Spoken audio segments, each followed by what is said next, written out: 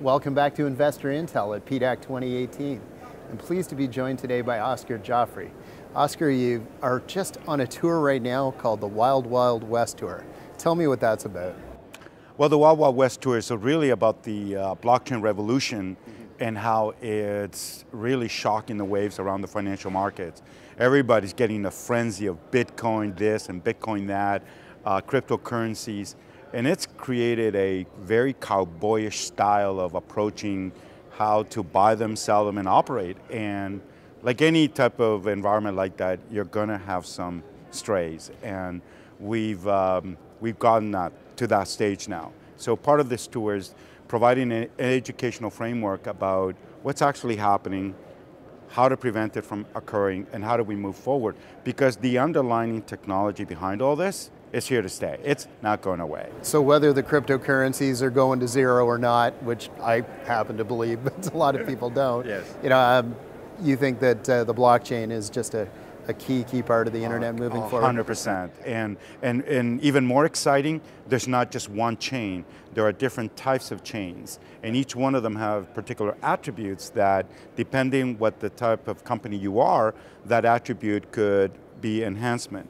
So, and finally, because of cryptocurrency, it's accelerated the advancement of companies adopting it. I mean, in many ways, I agree with you, crypto is going to zero.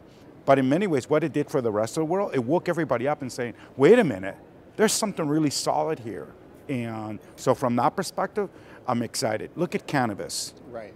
Cannabis is a perfect example where blockchain was a meant technology to be in. And the federal government decided to build its infrastructure using blockchain.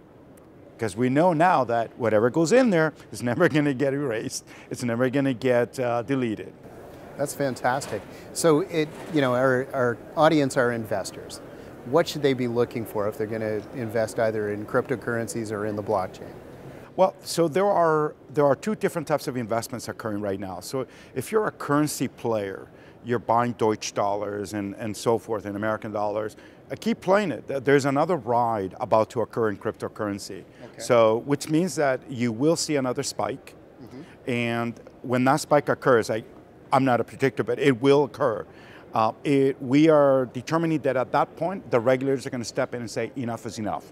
Okay. It's time to regulate you. It's done. And the reason for that is because what people don't realize, 97% of all the cryptocurrency in the world is controlled by a few group of people. So they are, in some ways, manipulating the price very easily.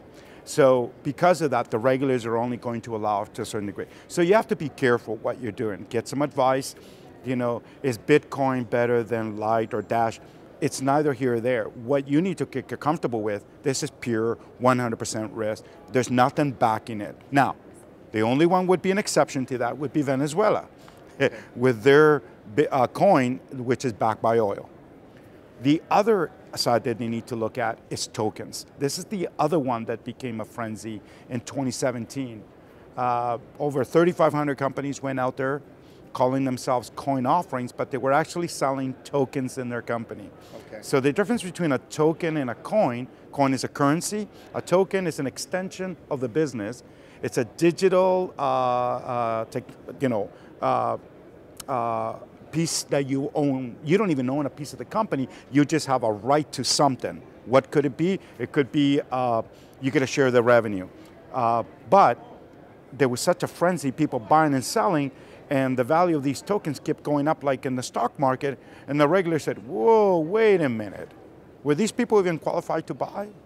I mean, so there's the Wild Wild West side. So everybody is using this technology for all these different elements, and unfortunately, some investors are going to get hurt.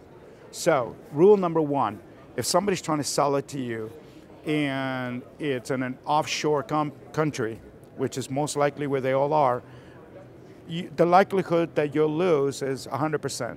Two, that when you're asking what type of currency or coin or token they're selling you, has it been registered with a regulator? And they go, oh, no, we don't need to. Run. So these are the big signs out there There are legitimate companies that are building, that are selling their tokens and raising capital for their blockchain companies, because there is a huge opportunity. I mean, we're just at the early stages of what this thing can do. Well, that actually was my next question. I'm a baseball fan, so what inning are we in? First of all, in the cryptocurrencies, and second of all, in blockchain? Yeah, that's a good question. What inning, right? You know, I would say we're just getting ready to go at bat. Okay. Because now we've had the craziness, right? And sometimes you need craziness in order to bring some conformity into a market. So, but along the way, yes, and I'm saddened by this, but at the same breath, I carry this forward that, yes, a lot of people lost a lot of money, or they're about to in this process. But going forward, we now know that the technology is the reason why they got caught as fast as they did. So going forward, we now have a foundation that everybody loves. One thing about blockchain in general, what people they enjoy about it is that it's trustless, it's immutable, it can't be erased. So you know that if it was Darren who went in there, made that transaction, it's you. You can't lie. So the process of getting investigated on is go ding, ding, ding, it's fast. Right. Two, what does that tell you? Now we build it into people's minds that I can trust this immediately. I'm really glad you came in, Oscar. I'm sure we're going to talk about this further on upcoming episodes with InvestorIntel because it's awfully topical. So thank you, and I look forward to talking to you again soon. Likewise, thank you. Cheers.